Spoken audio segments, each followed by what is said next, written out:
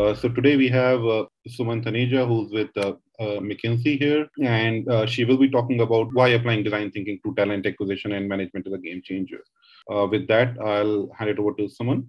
And before we get going, maybe just a quick introduction. I'm Suman Thareja. I'm a partner at McKinsey, and I am incredibly passionate about broadly digital transformations, but most importantly, the people and talent aspect of organizations.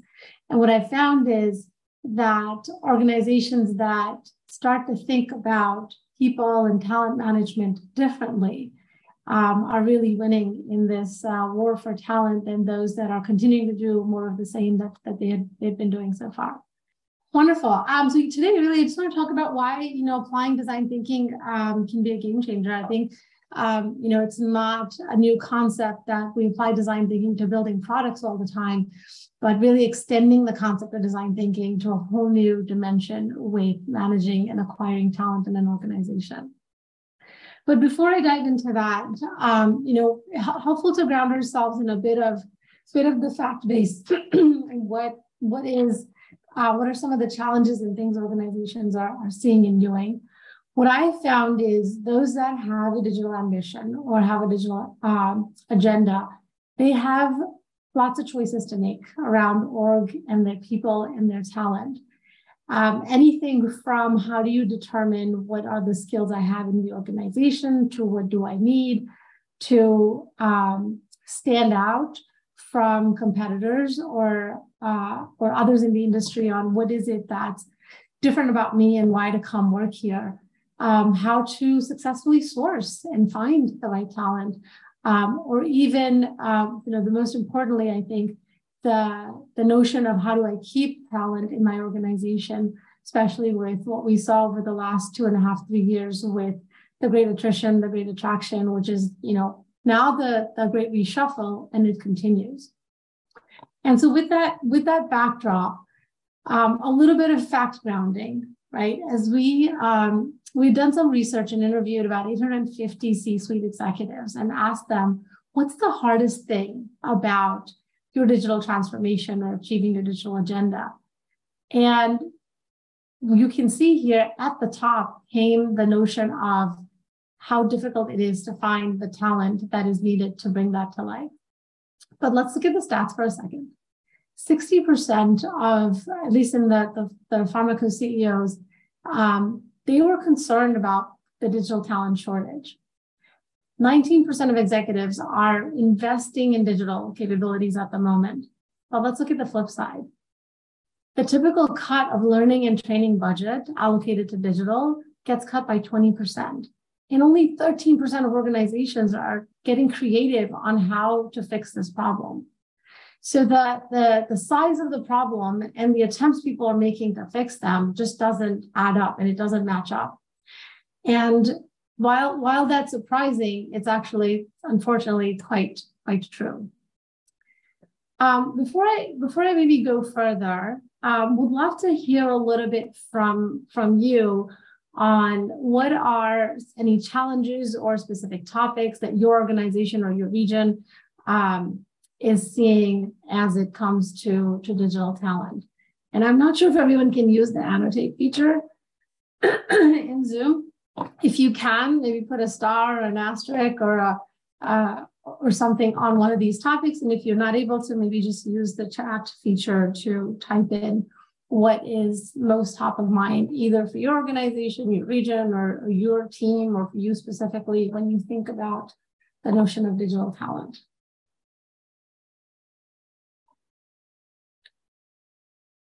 I'm just going to give you a minute to do that. All of the above, yeah.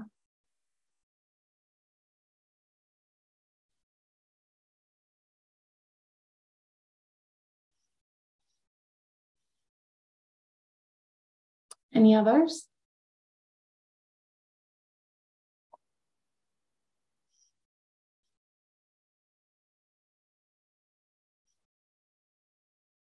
Give you another few seconds.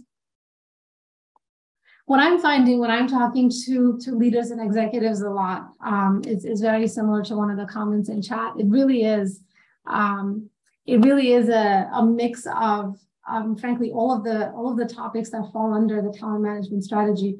But I find hiring and attracting rises to the top of the list, just given our current landscape and all the shifts that our larger, broader context over the 3 years has put us in. Professionalism. Also seeing specific skills, remote versus office-based workforce. Yeah, the notion of remote and hybrid is certainly top of mind. Wonderful, I appreciate that. Let me move us forward for a second. Here we go. And some of you started to point towards this, right? It's really all of these talent topics are intertwined. And as I think about the holistic talent strategy, it really goes across the 4 pillars. Anywhere from talent planning, which is knowing what you have in the organization versus what you need, hiring and onboarding, sourcing people, figuring out where to find them, how to attract them to the organization, having a clear selection and hiring process, like how do you actually test the skills that people have? And then once you do hire them and they accept the offer, how do you actually onboard and bring them onto the organization?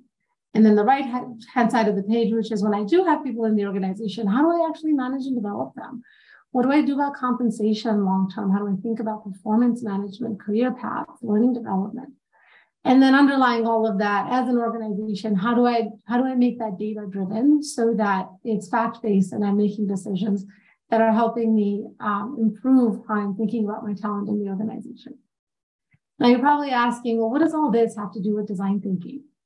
And what I want to do is tied for you to share that organizations that are winning on the talent front have shifted their thinking from thinking about all those things we looked at on the last page as processes to experiences. We live in an experiential world today. Everything from ordering a cup of coffee, getting your tea, to going to a theme park, to the way we do online shopping, everything is an experience.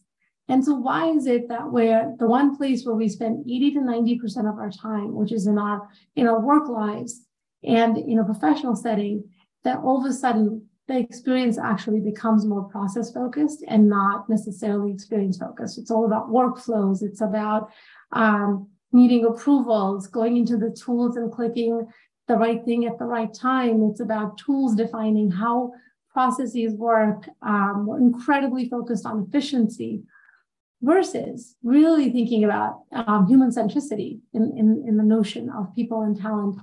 In the case of in the case of hiring and recruiting, your customer is really your candidate, right? In the case of talent management and talent development, your customer really is your employee. So why is it that we are so process focused when it comes to our people versus experience focused and meet people where they need organizations to meet them? Those that are doing this well, they're actually innovating. They're innovating when it comes to their talent management.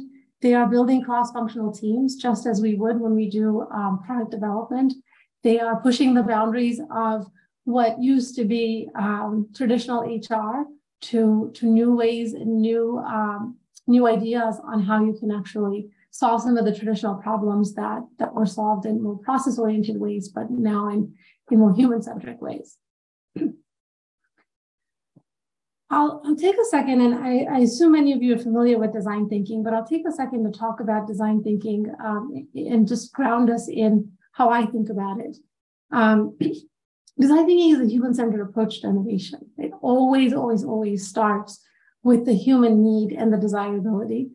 And then certainly the business viability, right? Then you start to layer in, well, in an ideal experience, this is what we would want, and this is how we would expect things to happen.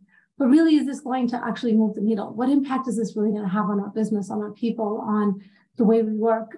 And then layering in feasibility, like maybe great ideas and an amazing wish list has amazing business impact, but really is it feasible or not? And design thinking tends to help bring those 3 vectors together on, like, where's the overlap? How do we actually make this? Feasible, possible, and real? But really grounding ourselves in the human-centered approach.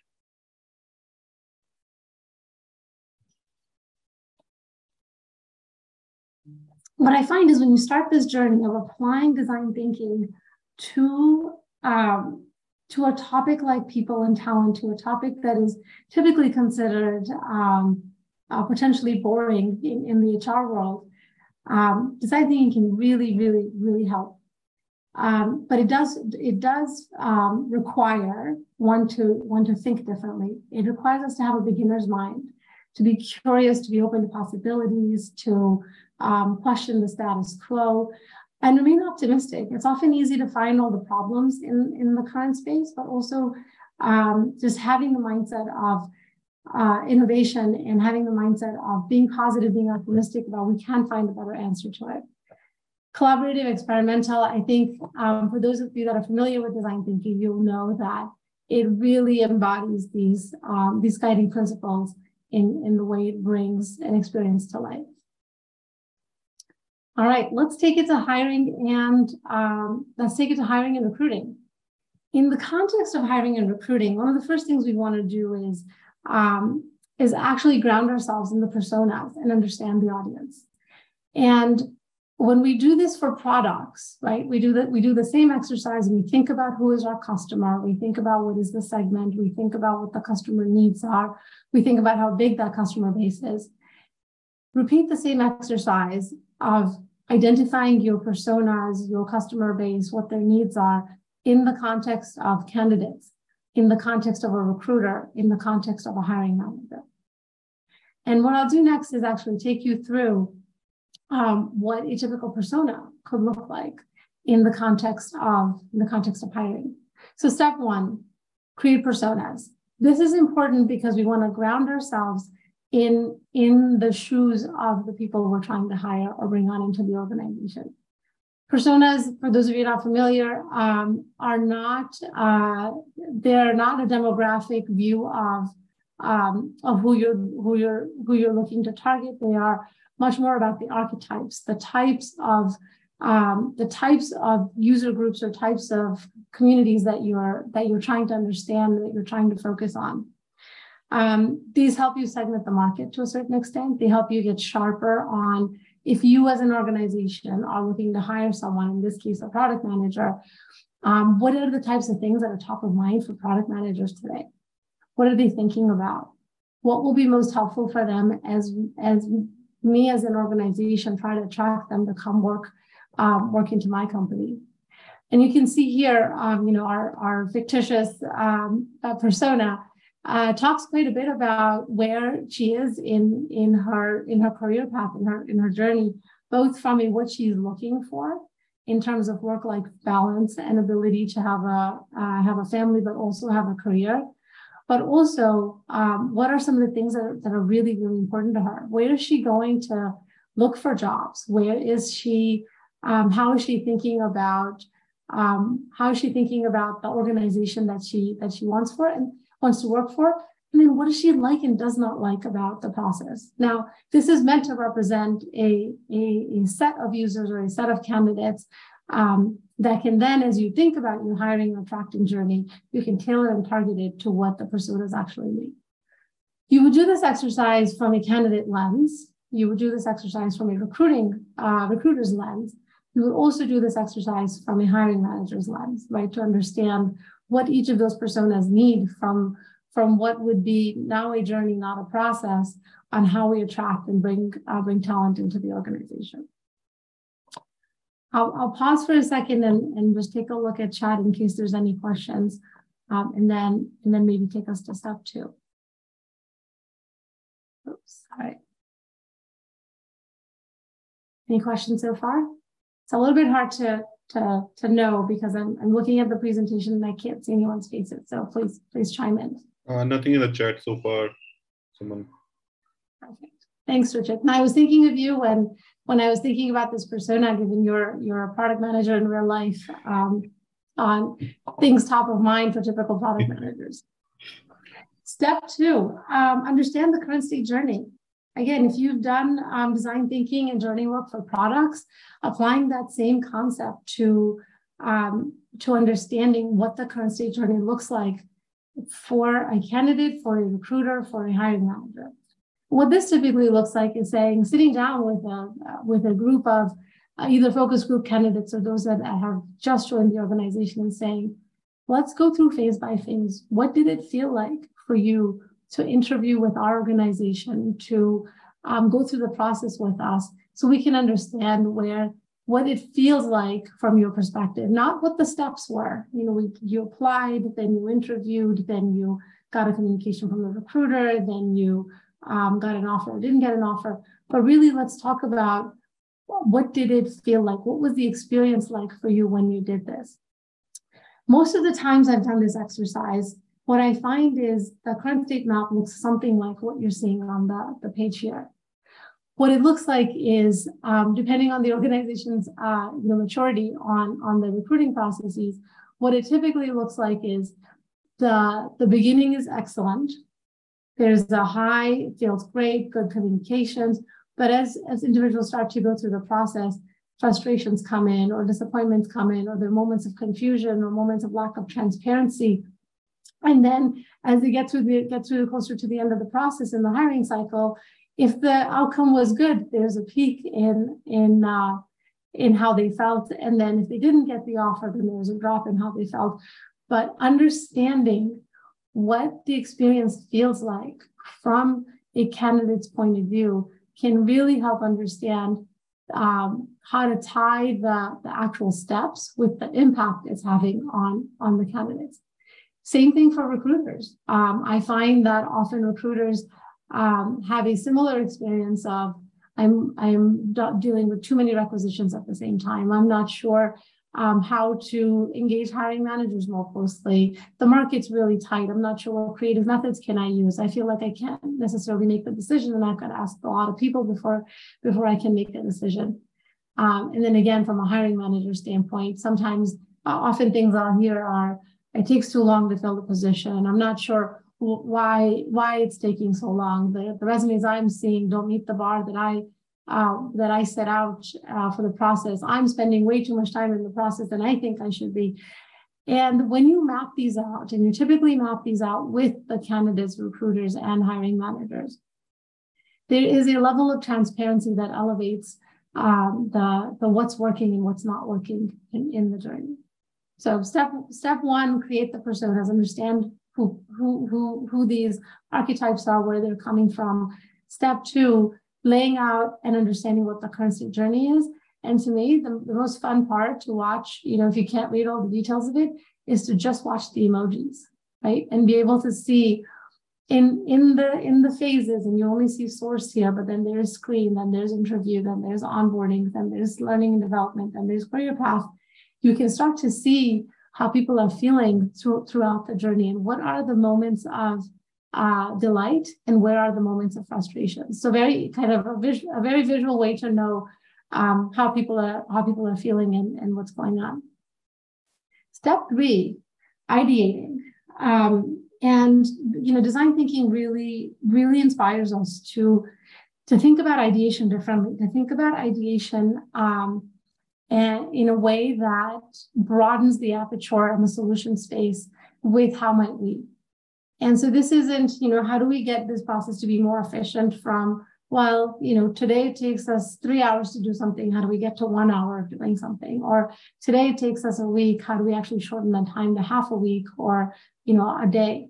It really forces you to open the aperture to say, how do I think about this problem completely differently? If I had a blank slate, how might I solve this problem? A round of those will typically in a workshop setting generate a ton of ideas that can then be used to form what I'll show you next is the reimagined future state journey. And the goal of kind of reimagining the future state journey is not to make sure that as you're thinking about future state ideas, that it is, peaks at all times, that there's just, all you see is the happy emojis all the way across the board. The goal is to make sure that the experience feels, if I can call it, just calm and smooth, rather than a bit of the roller coaster of really good, I'm so confused, amazing, got a call, not so sure what to do next. But really having an experience that is that is consistent and positive throughout the journey. But most importantly, there are some moments of delight. And moments of delight are essentially the places that organizations can typically use to be distinctive and be kind of be the thing that makes you stand out in your particular journey versus someone else's journey. And these moments of delights are what sometimes when you're taking a flight and you get a text message about where your luggage is and that it's landed safely and it's on belt number X. These are the little things that in your, for example, travel journey would potentially count as moments of delight of, oh, I didn't know I could get this information, and it's great that I'm actually getting good news before I need to go find my luggage. Finding those moments of delight in the candidate and employee journey are really important. And what you're seeing on the screen is an example of a future state candidate journey that I helped build for an organization. And what it helped them do was not only do that for the candidate, also for the recruiting and hiring manager, to be able to then say, how do we balance this across all personas and not just focus on the candidate, because we know recruiters and hiring managers are an important part of this journey as well. And making sure that there's synchronization points up and down across the journey. One thing I'll point out, you'll notice, for the sake of example, this is heavily focused on hiring and recruiting. But you can imagine the colors on the top that are showing the phases, they can keep continuing from a candidate journey to an employee journey. So you could imagine it's from sourcing to screening to interview to offer, to pre-onboarding to onboarding to the first 30, 60, 90 days, to the performance management cycle, to what the learning and development feels like, to what we want career paths to feel like, et cetera. So you could imagine this journey just continues all the way to alumni relations if you want to take it that far. Often I get the question, great, I understand where I was, I understand where I want to be, what do I do next? And for those of us that are in the business of building products, we know that we can define a vision for the product, but the way to get there is to get there in increments and iterations. And so the same concept applies to journeys, which is once you've defined the North Star, define what the MVP is, we call it the MVJ, which is the minimum viable journey that you want to start with, and then over time improve that journey with future iterations. Last page, and I'd love to open up for questions. So what? So what if an organization goes ahead and does this? What are some of the things that feel different, or what's the impact that this can drive for organizations? I took some snippets of examples that I've seen from companies that have done this well, and what it felt like for individuals or candidates in that organization.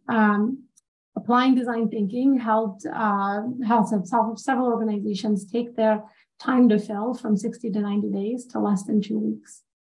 Less than 2 weeks to be able to meet a candidate and make a decision in less than 2 weeks, because they optimized the experience from a candidate standpoint of not taking too long to make a decision. The employee value proposition started showing up differently in job descriptions and interviews in the market, because it was much more honest in capturing the why behind coming to work for that organization, and what does it feel like to be part of it. Recruiters were more empowered to make decisions and feel like they're not just facilitating the process, but they are a decision maker in the process. Breaking silos between different parts, between compensation, between sourcing, between recruiting, between hiring managers, and really making it feel like one agile team. Think about it as a single kind of agile pod.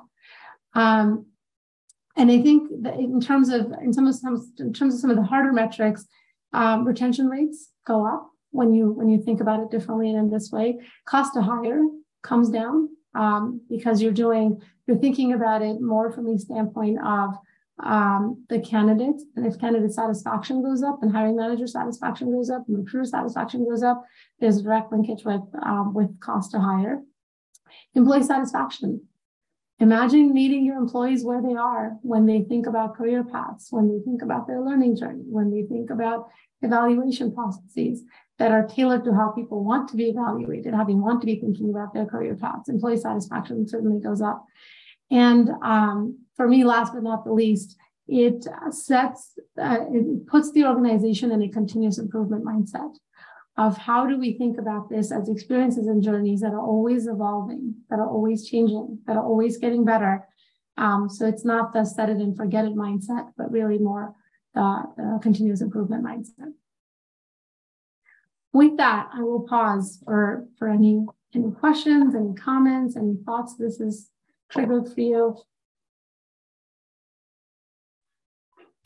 So, Suman, I think there's a question in the chat, and Joel is asking if you can give more example of minimum viable journey. Yeah, great question.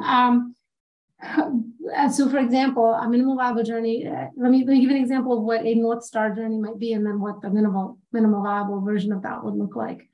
So, North Star journey, for example, for hiring might look like we can source our candidates using AI and do scraping through LinkedIn and a bunch of other channels, and it actually produces a list of candidates that we can automatically that can be automatically sourced for us, and we can then screen their profiles on GitHub and other places and be able to actually, without even talking to the candidate, be able to gauge if this person's a good fit for us. A minimal viable journey process of that might look like, let's make sure that as we think about the candidate pools, we're looking at all the right places where we want to be sourcing from. As we think about doing some automation around scraping their GitHub profile to be able to see if they're a good fit for us or not, let's actually just start with recruiters manually looking at the GitHub profile, or the hiring managers looking at the profiles manually on GitHub before we actually automate the processes.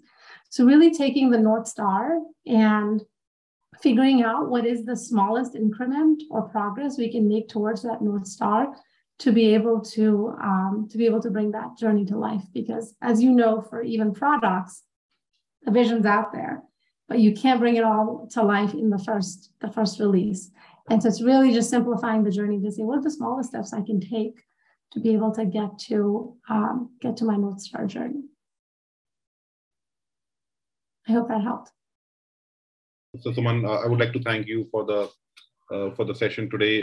It was really insightful on how to put design thinking in the recruiting framework. I mean, especially in today's environment where we are facing the resignations all across. It's good to have a different mindset and try applying that and see how it helps. So thanks for those. Thanks for sharing those with us.